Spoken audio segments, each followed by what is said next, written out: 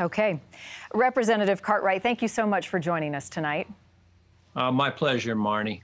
I'd like to begin with the impeachment trial in the Senate. And some Republicans are questioning today its constitutionality. In fact, Senator Rand Paul called the trial a partisan exercise designed to further divide the country, saying impeachment is for removal from office.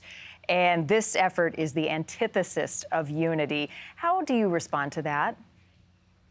Well, first off, I'm loath to comment on the processes of the Senate. To me, it's a dark and mysterious place.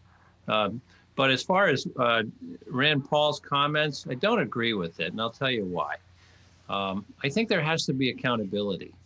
This is the reason that I voted to send it over to the Senate for witnesses and a trial, because we had this attack on our nation's capital. The citadel of American democracy was under attack.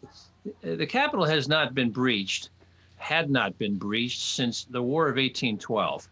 And this was something that, could have gone very ugly. I mean, it was really, by the grace of God, that elected officials, including Mike Pence, were not injured and or killed.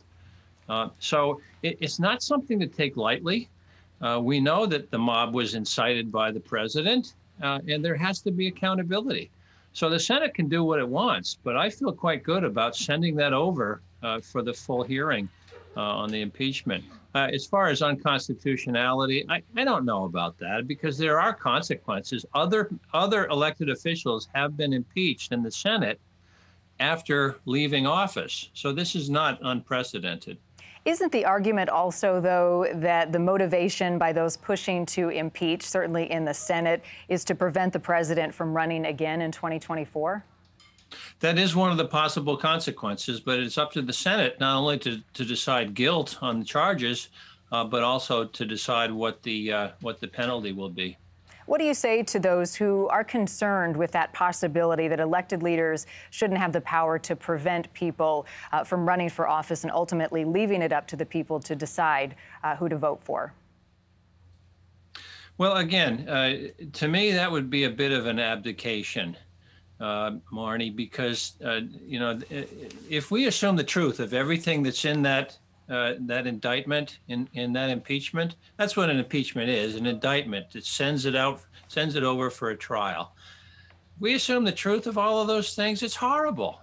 I mean, it's an incitement to attack the Capitol, to send a bunch of insurgents with violent intent over to the Capitol.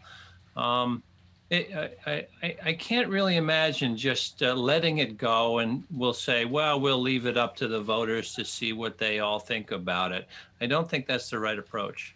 Congressman Cartwright, we have heard continued calls for unity and for both sides of the aisle to work together moving forward. It was certainly a welcome message on Inauguration Day. Does the squad on the Democratic side in the House and the Freedom Force now on the Republican side in the House make that job more challenging, or does it leave a path for compromise? No, I think it marginalizes the extremes. It really does, Marnie. Particularly, as you mentioned, the inauguration speech made it very clear that Joe Biden intends to be the president for everybody, including the people that did not vote for him. That's always been my approach, too. I got elected to represent everybody in northeastern Pennsylvania's 8th Congressional District, and I'm very dead serious about doing it. Biden's been the same way for 47 years in elected federal office. He's got himself in trouble with Democrats for agreeing too readily with Republicans over the years. Republicans know that. Republicans remember that. And I think that gives him kind of a wellspring of a reserve of goodwill among Republicans in the Senate. Let's hope that it does. Let's hope that they recognize his goodwill and return it. Because that is what this country needs now more than ever, the very unity that Joe Biden talked about in his inauguration speech.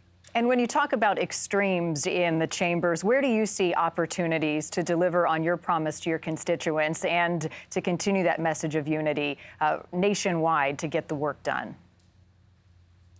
Well, look, it's like charity begins at home, and bipartisanship begins with each person.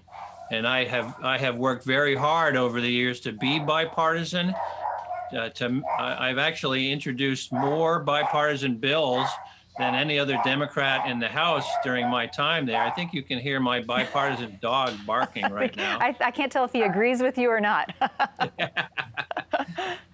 But look, I'm close friends with a lot of Republicans in the House, and I regard that as part of my job. I know Biden has always felt the same way, and who is it? Chris Matthews always talks about the good old days, when Tip O'Neill and Ron Reagan would go at it hammer and tong, and then they'd go out for a drink afterward.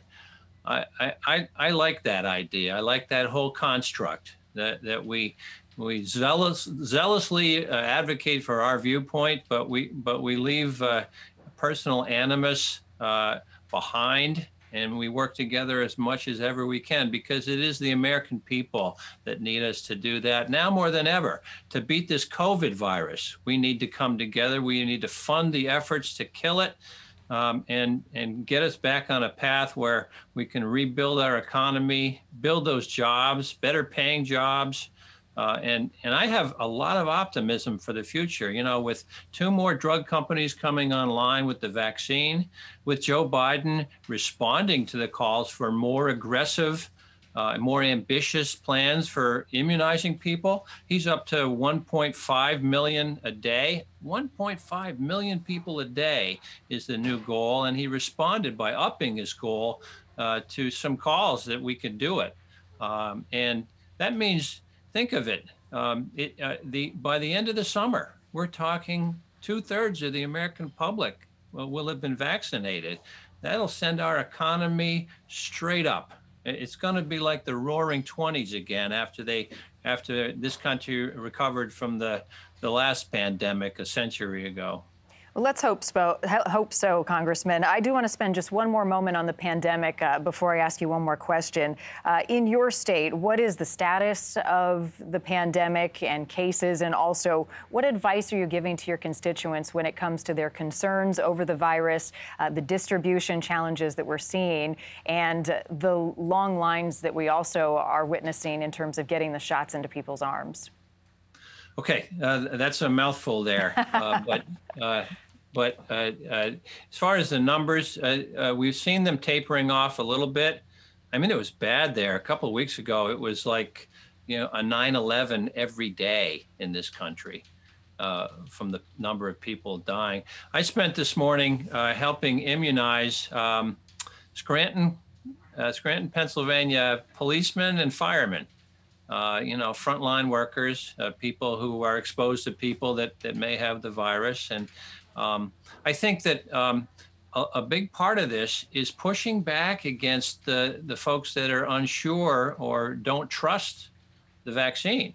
There's a significant number of people that get their information, their news online and from uncredited sources. And, there's a lot of anti-vaxxers out there that need to be persuaded that this is safe, it's not going to hurt you, and you need to take it, because that is that's one of the reasons most of the members of Congress got vaccinated, to show everybody we're putting our shoulders where our mouth is, that we're going to take that vaccine because we know it's safe, and we want to show everybody that's the way we feel about it. Finally, President Biden wants to raise the minimum wage, as you know, to $15 an hour. Many Republicans saying doing that now, certainly during a pandemic, furthers the burden on businesses that have been struggling over the last few months. Is this the right time for that debate? It's always the right time to debate about paying people fairly. If you had listened to Republicans in the 1940s, they would have said it's outrageous that we're paying people $2 an hour. And if we had, now is not the time, we can't do it now, we would never have raised the minimum wage if we had listened to those arguments. Now, keep in mind, President Biden's plan is to do it gradually. It's $15 by 2025. It's not right away. And Look, I think that our American economy is a cornucopia of wealth. It is not a zero-sum game. It's something that we can all work on together. We can build it together, and there's going to be plenty for everybody. Representative Matt Cartwright from Pennsylvania, thank you so much for your time tonight. Nice to be with you.